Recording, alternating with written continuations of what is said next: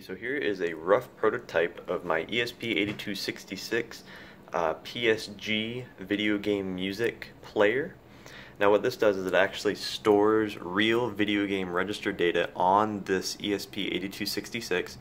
It sends it over to this shift register, which is this little first chip kind of hidden away by a bunch of wires. And that shift register will send that parallel data over to the PSG chip, which is right in the middle there.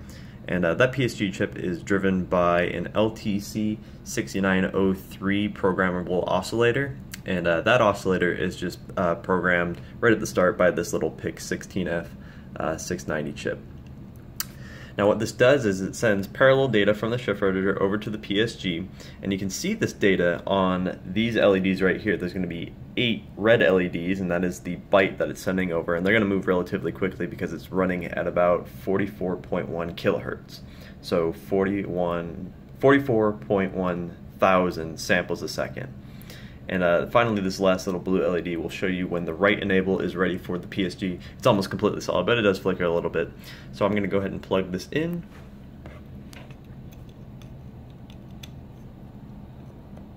There we go.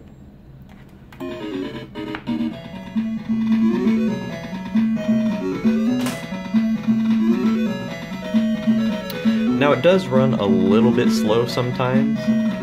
That might have to do with calculating delay, but for the most part it's pretty accurate.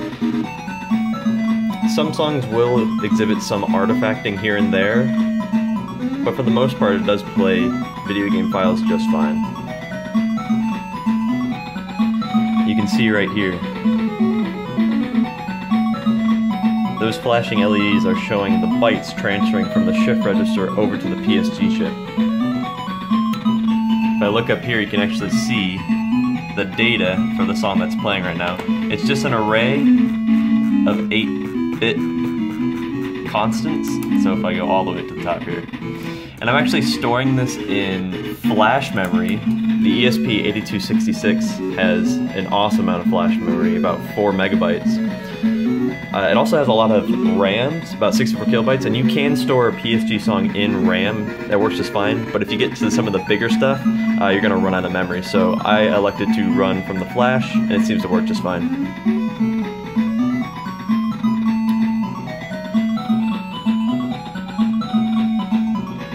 Alright, I'll see if I can get some more samples playing in the background.